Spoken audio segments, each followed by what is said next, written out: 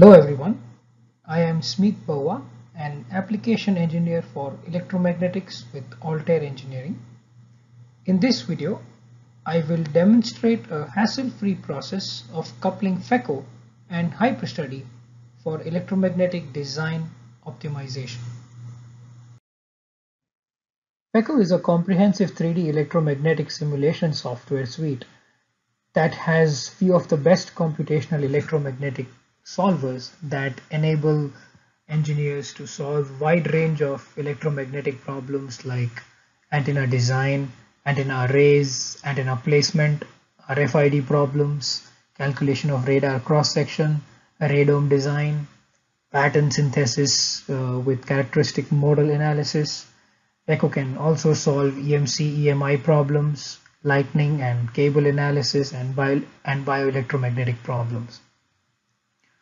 Feko has a solver interface, which is referred to as Feko solver. It also has a powerful pre-processing and post-processing interface called Cadfeko and Postfeko respectively.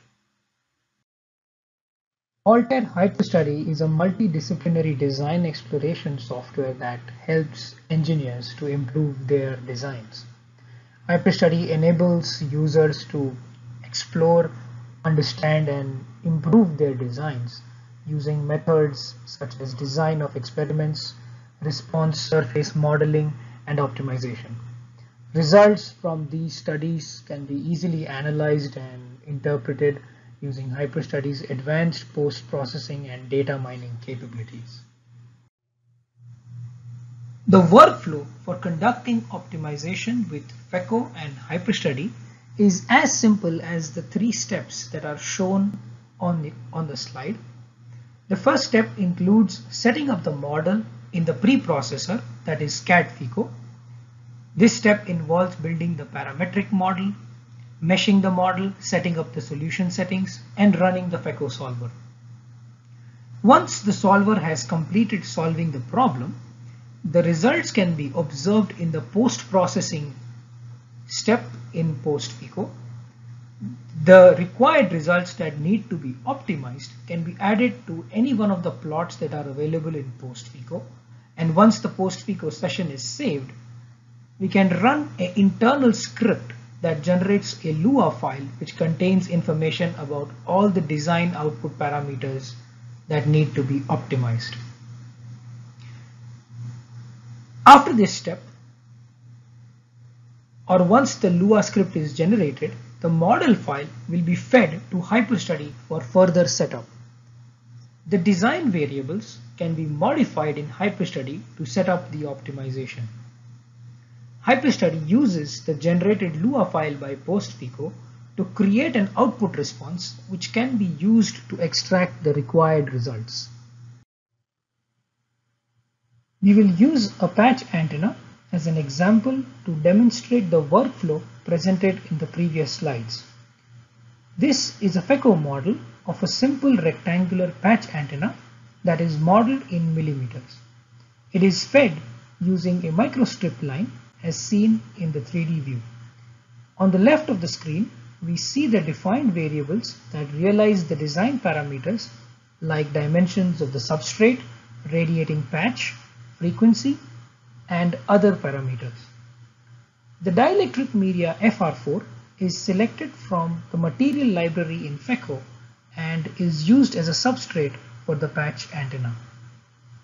As you can see in the 3D view, the radiating rectangular patch is made of perfect electric conductor and the substrate is assigned the material of FR4. The antenna is solved using finite element method in Feko, which is accessed through the properties of the region. We have assigned an FEM line port as seen in the 3D view to excite the microstrip transmission line that feeds the radiating patch. The frequency is set using the variable which is assigned the value of 2.44 GHz. A current source is placed on the FEM line port to provide the necessary excitation. Our aim is to minimize the antenna's reflection coefficient that is calculated as a part of source data. This can be achieved by optimizing the dimensions of the rectangular radiating patch.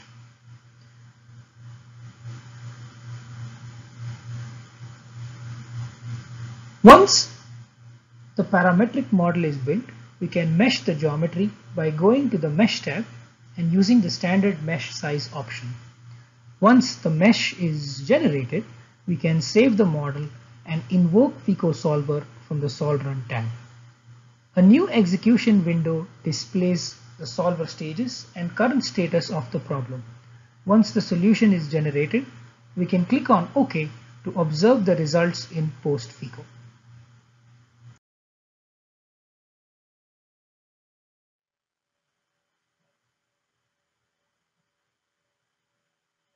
To observe the results, we open Postfeko from the Solve Run tab. As Postfeko opens up, we observe the mesh of the geometry in the 3D view.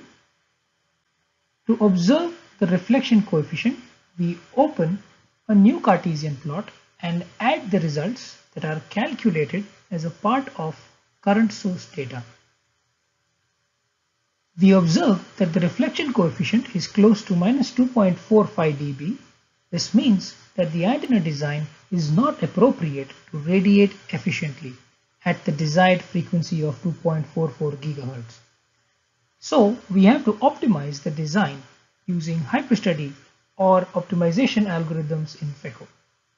To do that, first we save the Postfeko session as required. The result can be saved on the Cartesian plot. A user can have multiple output responses on the same Cartesian plot. Once this is done, we run the create HyperStudy extraction script macro from the application macro library. Once the script runs, it will prompt you that the generation of the script is done. After performing the previous step, if we look in the directory where the model is saved, we will find a file called patch antenna cfx extract.lua. This Lua file basically consists of all the output responses that would be considered as an output parameter in our optimization study in HyperStudy. After the Lua script or the output response is extracted, open HyperStudy. The HyperStudy user interface is as shown on the slide. Click on New Study to create a new project. Change the label to an appropriate name. We change it to Patch Optimization. Next, select the location where you want to save the study. Once this is done, a new study is ready to be created.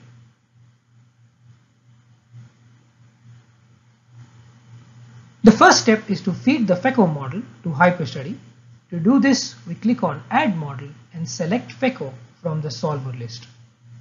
Then by clicking on the folder icon under the resource section, we can browse to the Feko model file and select it. To enable solving using multiple cores, the solver input argument can be modified by adding NP followed by the number of cores to be used. Once this is done, we click on Import Variables. HyperStudy calls the Feko model and compiles the list of variables in the model file.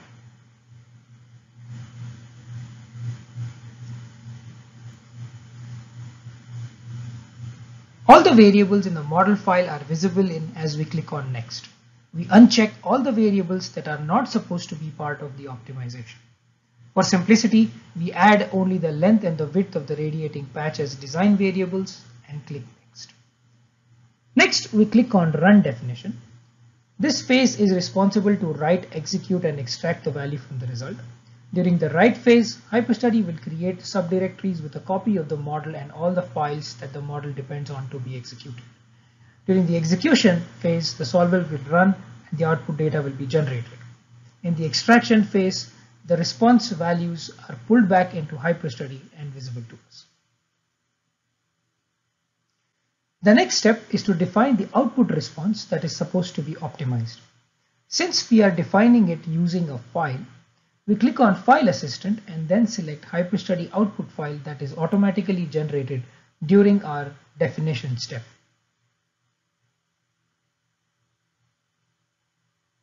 Select single item in time series as we have plotted a single output parameter.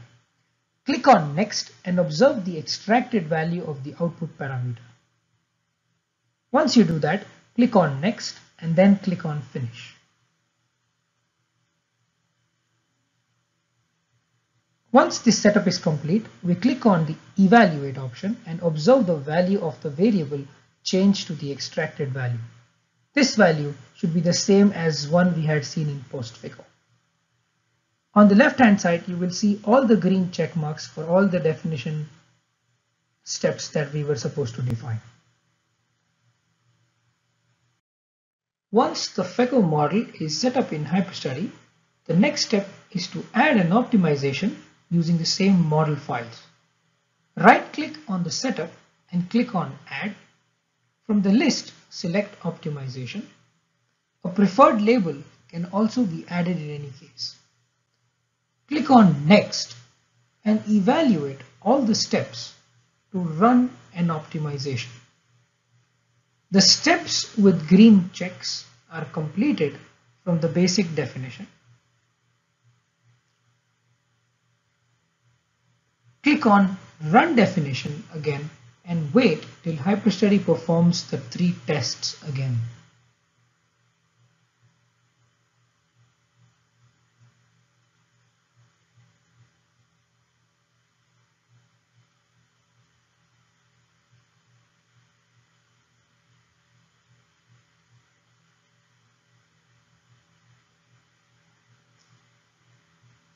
When defining the output response, add a goal to minimize the value of S11 or reflection coefficient. Click on OK, then click on Next. When the following steps allows user to select an optimization algorithm, users can observe the maximum iterations required by a particular algorithm on the right-hand side of the user interface. We select GRSM and then click on Apply. As we click on Evaluate Tasks, HyperStudy drives Feko and solves for all the iterations decided by the algorithm.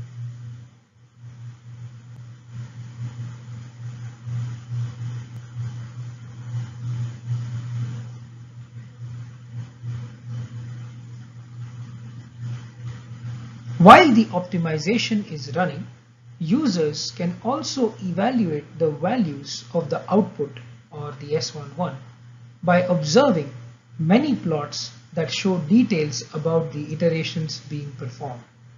Plots like evaluation data will show you the values of the parameters that are being used and the corresponding values of S11.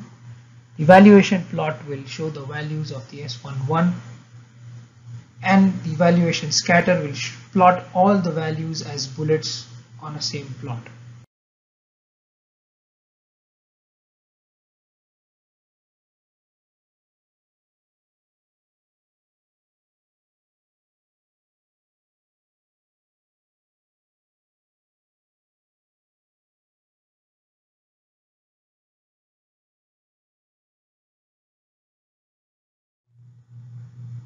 Once all the iterations are simulated, users should be able to see all the iterations as successful under the Evaluation Tasks tab. The corresponding values of any goals defined with respect to design variables can be individually observed under the Evaluation Data tab. Users can also look at optimization summaries like evaluation plot and iteration plot that help understand how the goal was achieved by varying the input variable to what degree.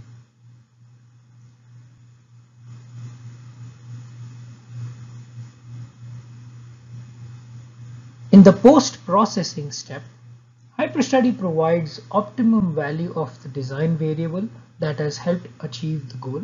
So what you see on screen is the value of the length and the width of the radiating patch, providing us the minimized value of S11.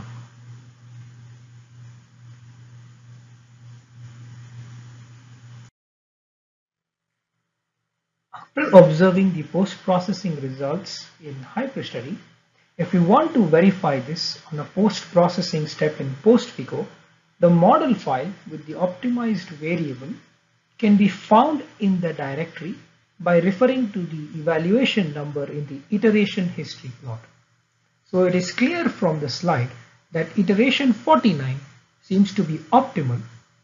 So if I go back to the directory where all these models are saved, I can find the required model file in the run 00049 folder.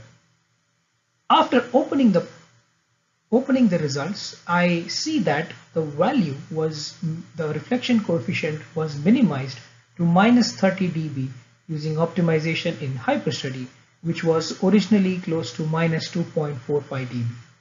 This tells me that my design is now optimized to radiate at 2.44 GHz.